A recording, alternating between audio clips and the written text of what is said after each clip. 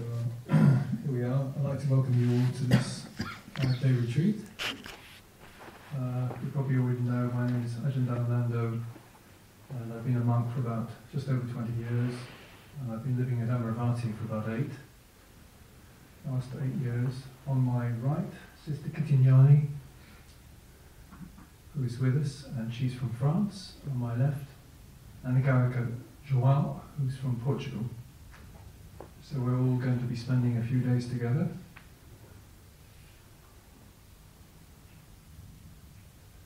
So it's a unique opportunity to be with yourself in a slightly different way.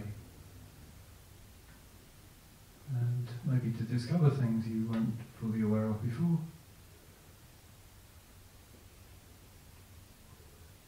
The best thing is to open up to whatever is happening and do your best to learn from it. You may have come here tonight, some of you with worries, fears, concerns about how it's going to be for you. Can I manage the sitting, meditation sittings? Will the food be sufficient? Can I handle life without supper? Will I get enough sleep? And whatever new situation we go into, these kinds of feelings can arise for us. But just remember, this is a safe place, it's a good place, and everything that happens here is something that you can learn from. Everything that arises for us in life is something that we can learn from. So even though it may look challenging or frightening or worrying, it's something we can grow through. So tonight we'll do a short puja, which is kind of an introductory chant, where we light the candles and we do some chanting. We'll do this every evening and every morning. And then we'll have a period of quiet meditation just to let you sit more or less in peace. And then we'll take the precepts at the end of that. Any questions?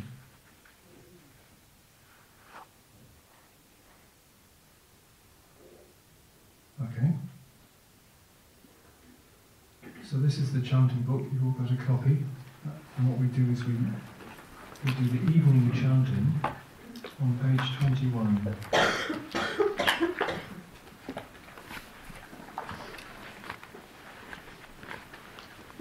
I'm not going to do the whole thing, but just the first two parts of it. So the first is dedication of offerings, and the second one is preliminary homage. So that's all we're going to do tonight.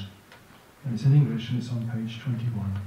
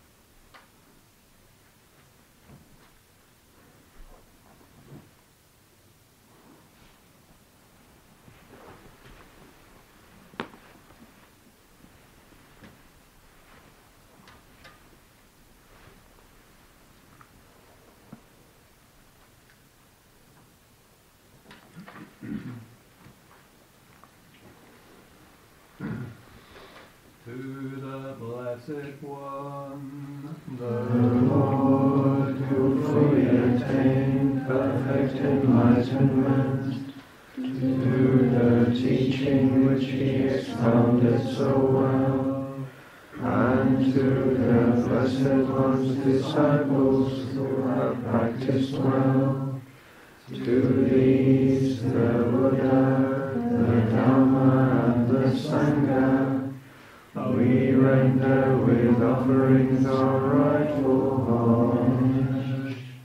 It is well for us that the Blessed One, having attained liberation, still had compassion for later generations. May these simple offerings be accepted for our long-lasting benefit and for the happiness it gives us.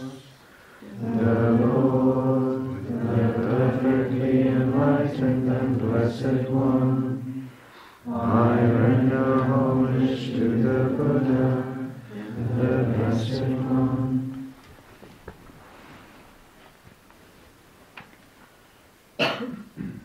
The teaching, so completely explained by him, I bow to the Dhamma.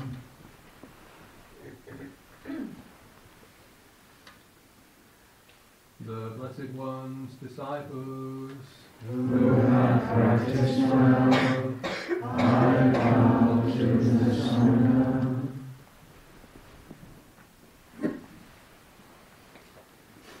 Now let us pay preliminary homage to the Buddha. Homage to the Blessed, noble, and perfectly enlightened One. Homage to the Blessed, noble, and perfectly enlightened One. Homage to the Blessed, noble, and perfectly enlightened One. We bow 3 times.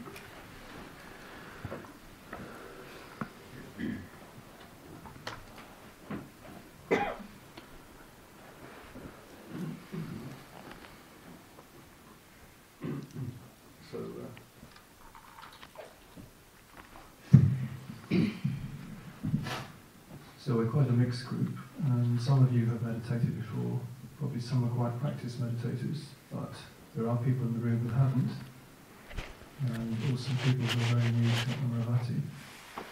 So I'd just like to, in this initial session, we'll just have a very simple, quiet time. Mainly I'll give a few little guidelines, but I know you've been listening to a lot of instructions, do's and don'ts and so on.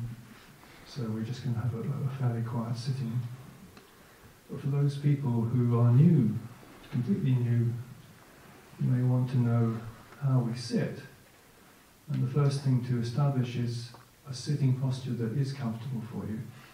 So if you need another cushion, or you perhaps need a chair, or something to support a part of the body that needs support, don't be afraid to get hold of these things. If not now, at least for the next sitting. So that's the first thing, to become comfortable as you can make yourself. So you might need 2 cushions under the backside, or even 3. You might need something supporting the knee. You might need, as I say, a chair. Whatever helps you to be comfortable. That's the first thing. And the second aspect is, once you have established that sitting posture that works for you, then come into an upright position. So this body needs to be erect, not slumping or leaning over. Otherwise we won't benefit properly from the meditation. So if you like, you can either, there's several ways of trying to establish this upright posture. You can rock back and forward, or side to side, and find the center point where you feel upright, even though you may not be, but at least try. Or you can imagine that there's a string at the top of your head, that you're a puppet, and someone is pulling on that string. So just imagine with your eyes closed, if you like, that someone's pulling on that string, and the body's becoming more and more upright, without becoming too tense. So you're just sitting gently and at ease, but upright, awake. And then, once you're upright, you allow the shoulders to hang from the spine, and then the arms to hang from the shoulders. And usually we put one hand on top of the other in the lap, often with the thumbs touching. And it's usual to close the eyes, it does help, but if you don't want to, that's okay, it's up to you.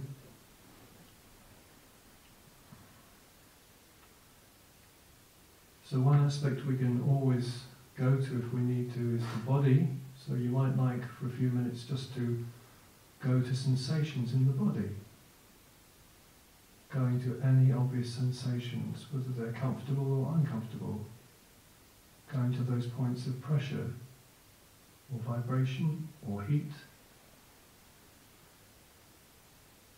Where the hands touch, where they're close, or touching the body. Anything like that, just to establish your attention on the body.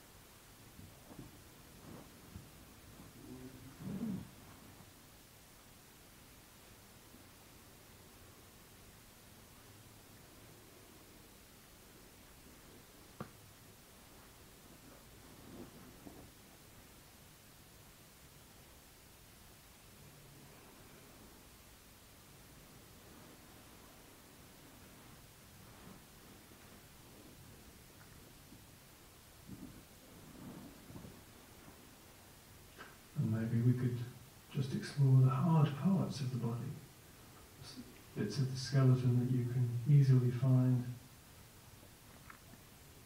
the legs, the arms, rib cage, neck, skull and so on. Just go to those hard parts of the body and feel them out with your attention.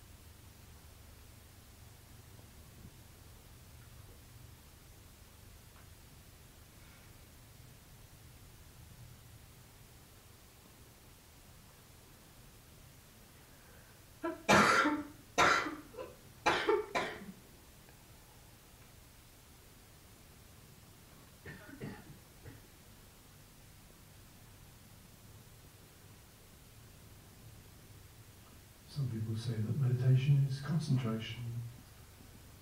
It can be, but it can also be relaxation.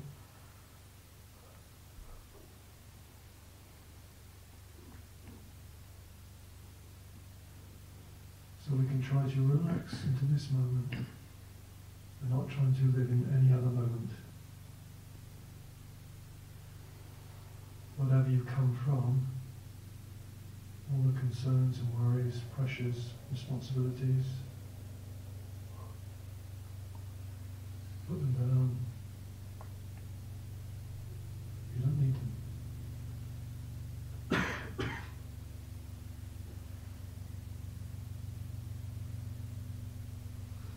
Whatever we might be going into in the next few days, you don't need to think about that either.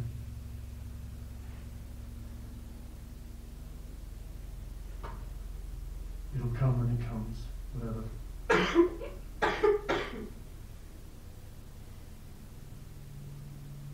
So it's just this moment.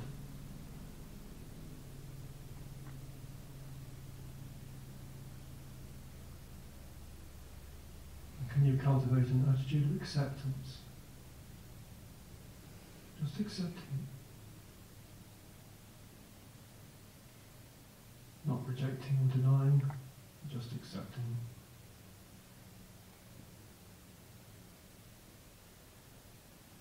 Everything is interrelated and interconnected. We are part of nature. If we start to deny or reject, it just creates tension.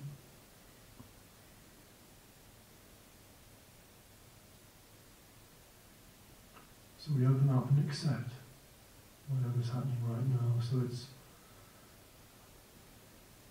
the weather, what we've been told so far on this retreat, the people around us, our own moods, or funny little thoughts. Just opening up and accepting all these things as they come and they go. They come back into the moment. Just relax into the moment.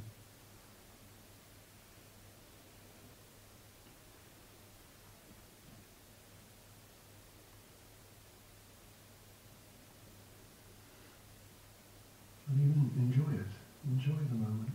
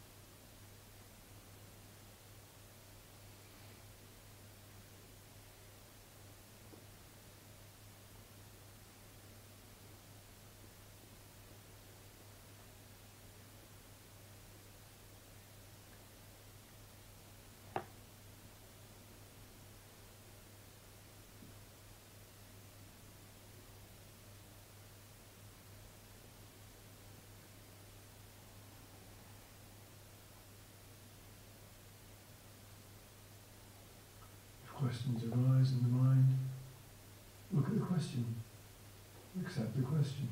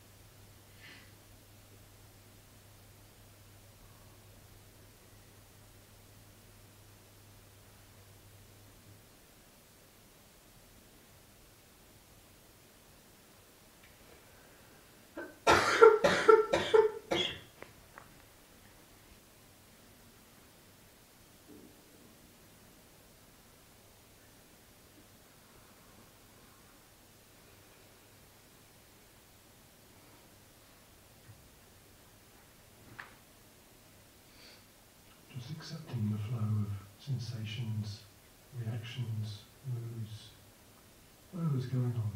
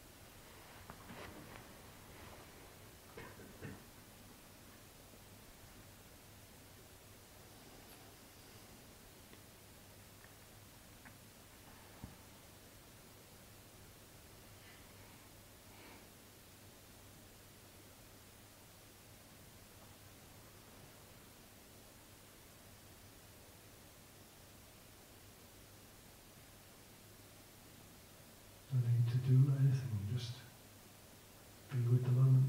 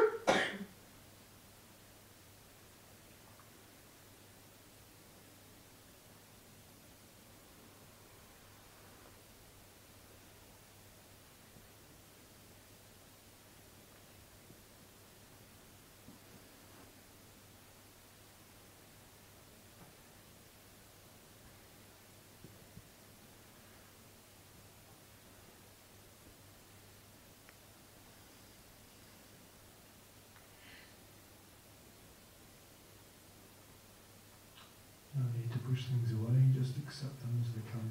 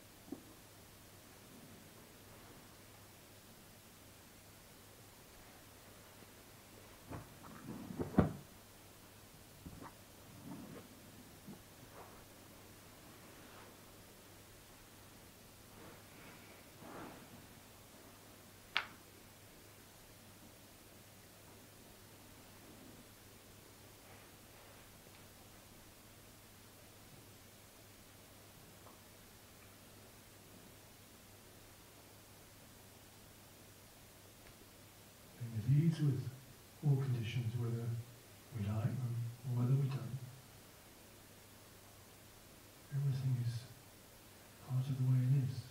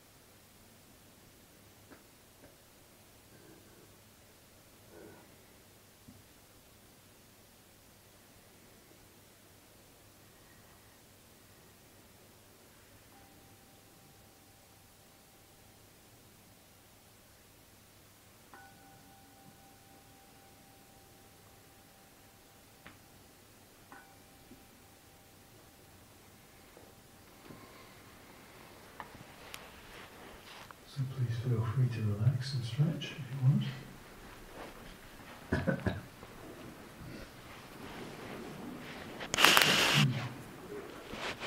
So to those new to meditation, congratulations, you just sat through roughly half an hour.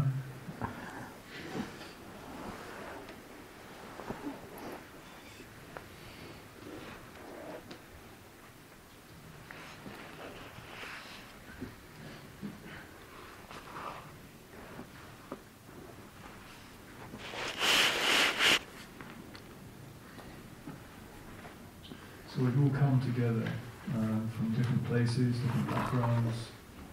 Most of us haven't met before.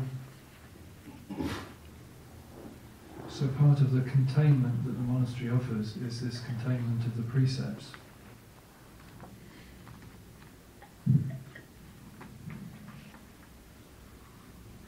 And what we call the refuges.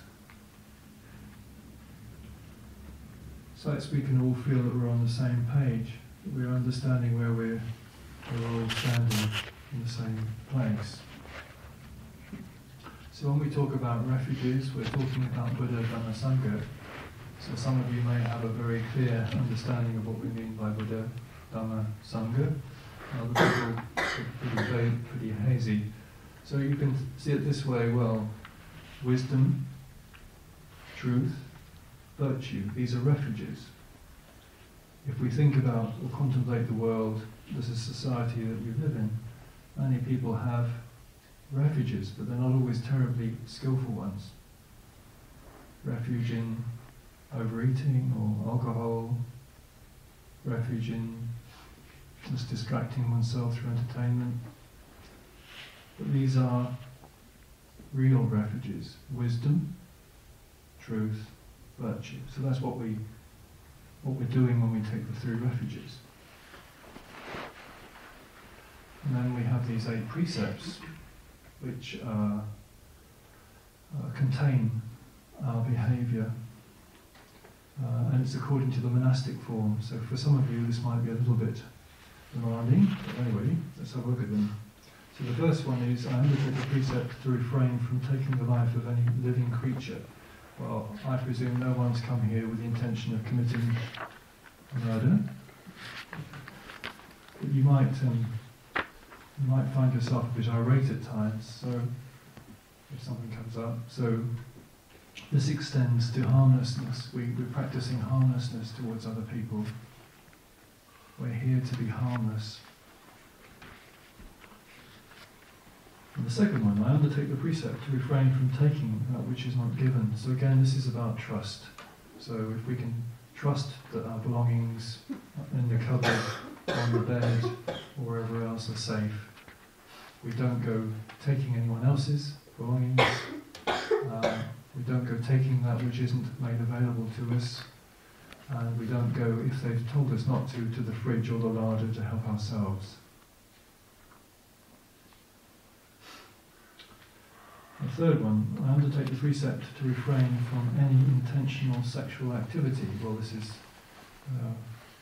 pretty obvious in a monastery, but we're just not out to allure, interest, charm, or pursue anybody else in that kind of way. We're here to practice meditation, so we keep things very simple. Number 4, I undertake the precept to refrain from lying. Well, this is a standard precept. We try not to lie to each other, but we ask you to do a bit more than that, at least to take on noble silence. So for these 3.5 days, or however long it proves to be, we work, we sit together, we do things together, we exist together in relative silence. So it's just meaning that we don't get into intentional conversations that are about bonding or releasing our feelings or connecting and exploring with someone else. If you need to ask someone for, could you pass that jam or spoon or something, that's fine. If you need to ask the retreat centre manager something, that's fine. If there's where is the Hoover kept, that's okay. But it's just not getting lost in these conversations. So this helps us enormously. I mean, there are many sayings.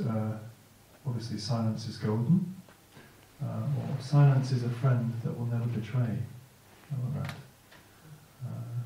Or once you start to be silent, and this, when you start to be silent, the more silent you become, the more you can begin to hear. And that's what we're doing. We're listening to what's going on here, rather than going out and connecting there. So this is what noble silence can help us to do. So number 5, I undertake the precept to refrain from consuming intoxicating drink and drugs which lead to carelessness. Obvious, if one was to do that, one had a little stash of gin back at the bedroom, it would not help the meditation at all. Number 6, I undertake the precept to refrain from eating at inappropriate times. Well, this could be difficult for some people, but it makes life a bit simpler. So monks and nuns, we eat between dawn and when the sun is at the zenith. That's when we eat, and then we just give up. So you might get 1 or 2 little treats, like cheese or chocolate or something, as a kind of medicinal thing in the afternoon. I don't know what's going to happen, but the meals are just 2 really, breakfast and the main meal. So we just give up eating after what is now 1 o'clock. Number 7, I undertake the precept to refrain from entertainment, beautification and adornment. So again, this is about outgoing energies. Let's forget the present moment, let's have some fun, and so on. So we're not going to have that kind of fun anyway. So we just keep things very simple. We dress in a way that's modest and loose and comfortable, and we're not out to interest or excite someone else or ourselves. We're just in the natural state. So can we relax into this natural state of peacefulness, being with each other, working around each other, calmly, just being with each other. Number 8, I undertake the precept to refrain from lying on a high or luxurious sleeping place. Well, sounds a bit odd, even to me. But I think what it means is that we don't get lost in sleep. So you can sleep on your bed, all right, you don't have to get under it. But try not to hang out all day in bed. We're here to be wakeful, vigilant, alert, or at least to be open to what this experience together has to teach each one of us. So those are the 8 precepts we're going to be taking. We'll take them in the Pali language. So this is all on page 59 in the Orange Chanting Book. So we just take it in the Pali language, not the English. And what I could ask is someone here who can request the precepts. That's what the tradition asks. Well, thank you. Shirley-Ann will very kindly request the precepts.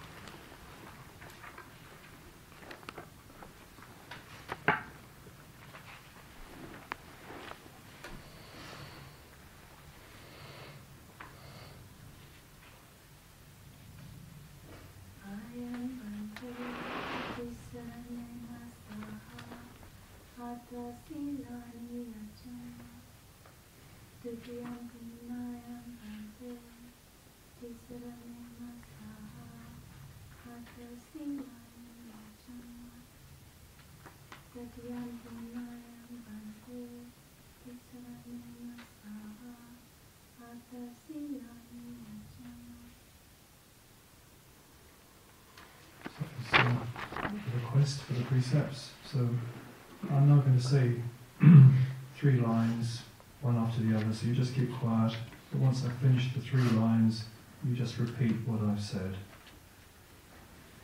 Namo tassa bhagavato arahato samma sambuddhassa. Namo tassa bhagavato arahato samma sambuddhassa. Namo tassa bhagavato arahato samma sambuddhassa.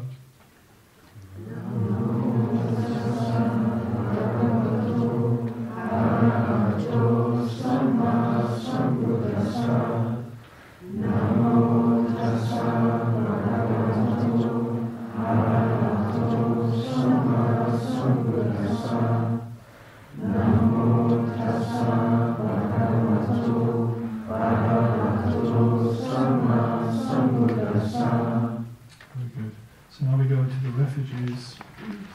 And this is one line at a time. I say one line and then you repeat the line after me. Buddhang saranang gacchami. Buddhang saranang gacchami. Dhammang saranang gacchami. Dhammang saranang gacchami. Sanghang saranang gacchami. Sanghang saranang gacchami.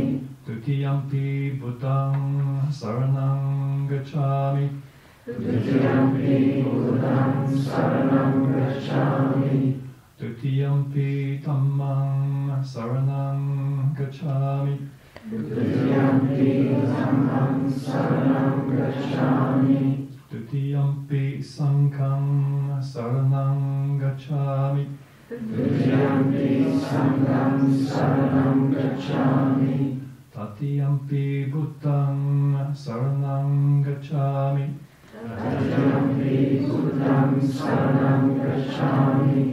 Tatiyampi dhammang saranang gacchami. Tatiyampi dhammang saranang gacchami. Tatiyampi sanghang saranang gacchami. Tatiyampi sanghang saranang gacchami. Tisarana gamanang nittitam. So now we go to the precepts. So again it's I say one line and then you repeat the line after me.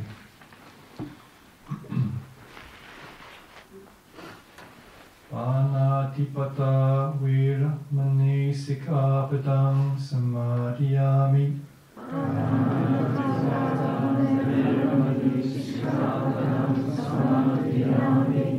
I think we will say this particular bit with the English as well. So I undertake the precept to refrain from taking the life of any living creature.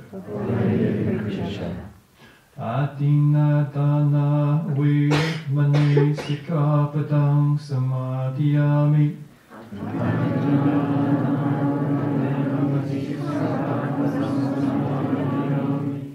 I undertake the precept to refrain from taking that which isn't given. Abrahmacharya veramani sikkhapadang samadhiyami.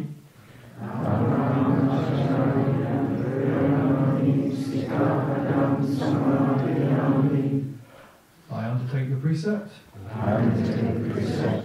to refrain from any intentional sexual activity. Musavada viramani sikkhapadang samadhiyami.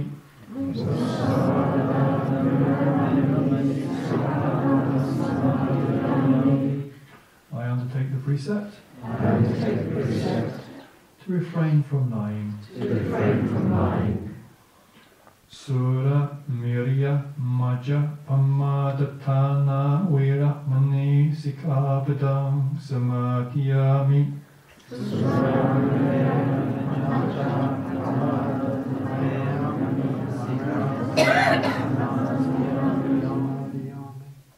I undertake the precept to refrain from consuming intoxicating drink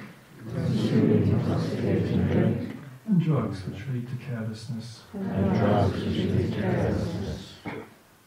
Vikara pochana viramani sikkhapadang samadhiyami.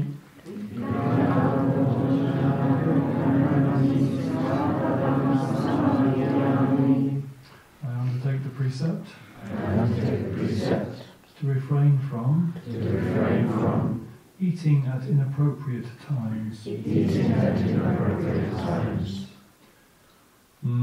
Here's the long one. Na jagita vatita visuka dasana.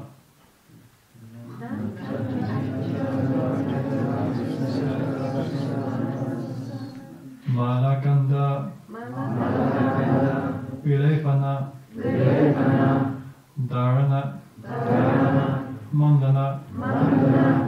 Vibhusanatthana Viratmani Sikkhapadang Samadhiyami. I undertake the precept. To refrain from entertainment, beautification and adornment. Ujjasayana Mahasayana Viratmani Sikkhapadang Samadhiyami.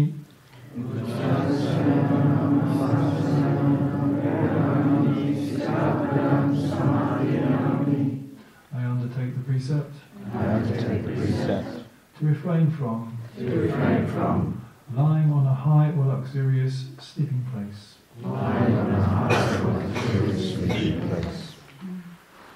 So then I say a line, turn the page now, I say a line and then you say it 3 times. Meaning that you undertake the precepts. Imani atta sikkhapadani samadhiyami. Imani atta sikkhapadani samadhiyami. Imani atta sikkhapadani samadhiyami. Imani atta sikkhapadani samadhiyami. Imani atta sikkhapadani silena sukhating yanti. Silena bhoga sampada, silena nibbutiং yanti, tasma silang visodaye. Sadhu, sadhu, sadhu. Very good. Has anyone got any questions about any of that? You're welcome to ask any questions you like.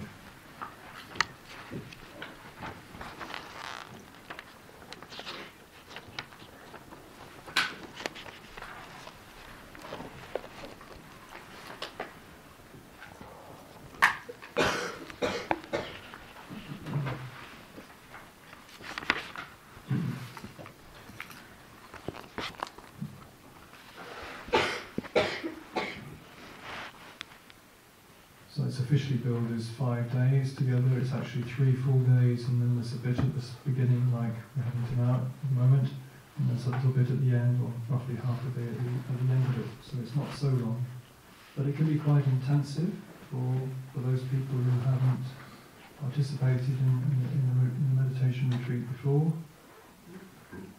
But the point is, even though it can look very constraining and even perhaps alarming at the beginning when you hear all the rules, you will find yourself relaxing into it. As we go in day by day by day, you will find yourself relaxing into it. It's a container, and it allows you to experience yourself in a slightly different way. So in the Thai tradition they talk about being alone with others, and being with others when alone. So being alone with others, like we're going to do here, we're going to be with other people, but we're going to be practicing, doing our own practice, rather than talking about it all the time. And the thing about being with others when alone is when you go off on your own to your house, or your holiday apartment, you can carry on with the practice as though you were with others. You don't have to let it all drop. You can think back to, well, what was I doing with those people at Amaravati? I can carry on that practice.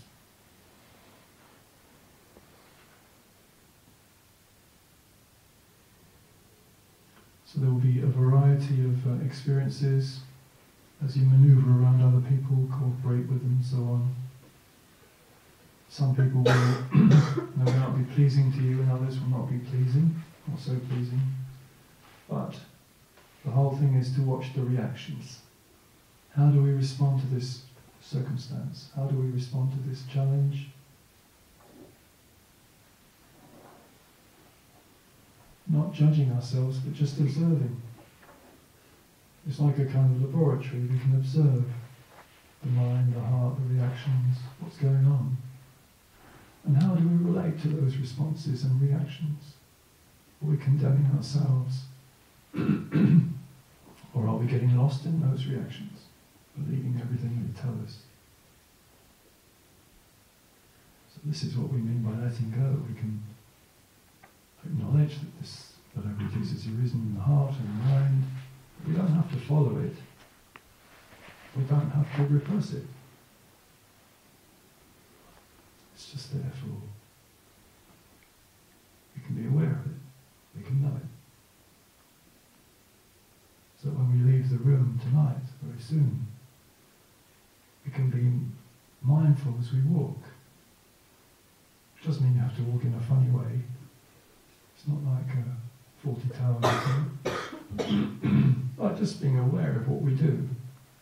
So if the mind's saying, I've got to get to that place first, I want the hot drink first, then we can be aware of that. Or the toilet, or will this person get out of my way? Or won't they? So we can cultivate patience. So this is another of the great qualities the Buddha extolled, one of the Barami, Kanti Barami, which is patience. And we can be patient above all with ourselves, because we're not perfect, any of us, but we can learn to accept the way we are. So this is what I want you to do, is to be a friend to yourself. Not here to beat yourself up, but to be a friend to yourself.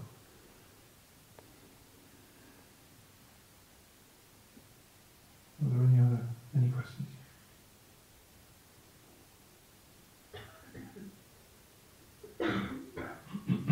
So tomorrow we'll be meeting at 6. We've got a nice, fairly long night's sleep if you want it. You can always come any time here to the shrine room to practice if you want. If you want to get up earlier, that's fine.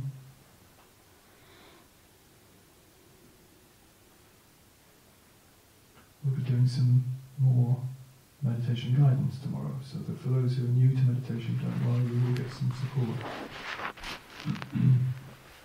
And you'll begin to find that the day flows. It flows.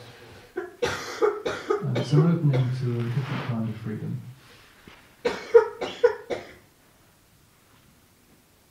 So I think we'll close down there, but I'd like to close with a chant.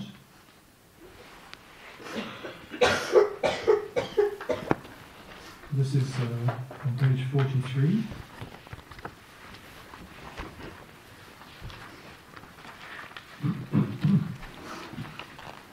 So it's reflections on universal well-being.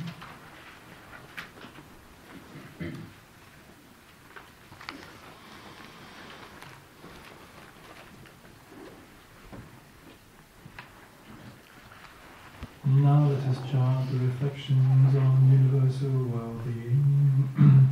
May I abide in well-being, in freedom from affliction, in freedom from hostility, in freedom from ill will, in freedom from anxiety, and may I maintain well-being in myself.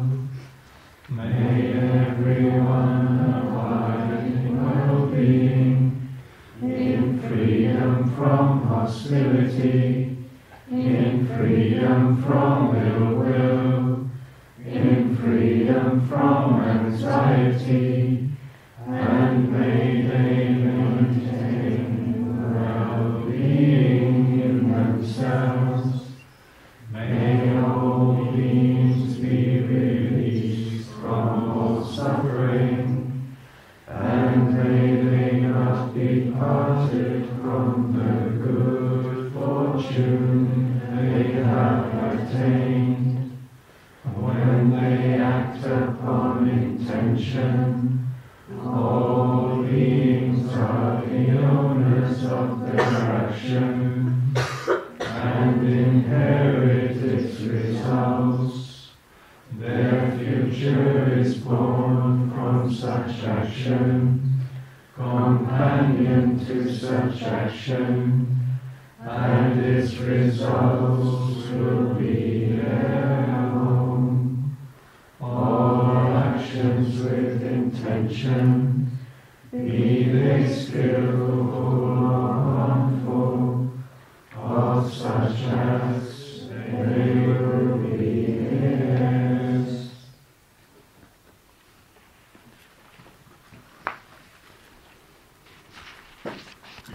So we always close with what we call the closing homage, and that is on, if you're not familiar with it, it's on page 27. So you go down to the shrine and chant these words as a closing.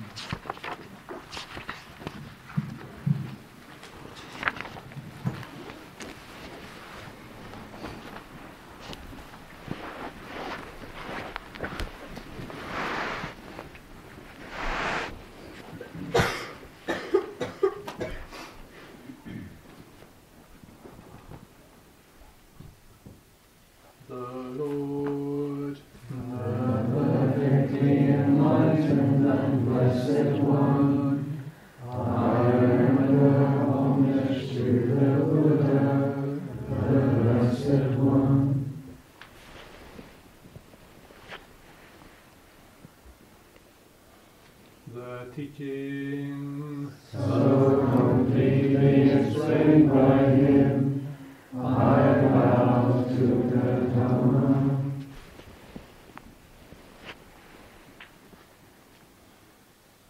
The Blessed One's disciples who have practiced well, I bow to the Sangha.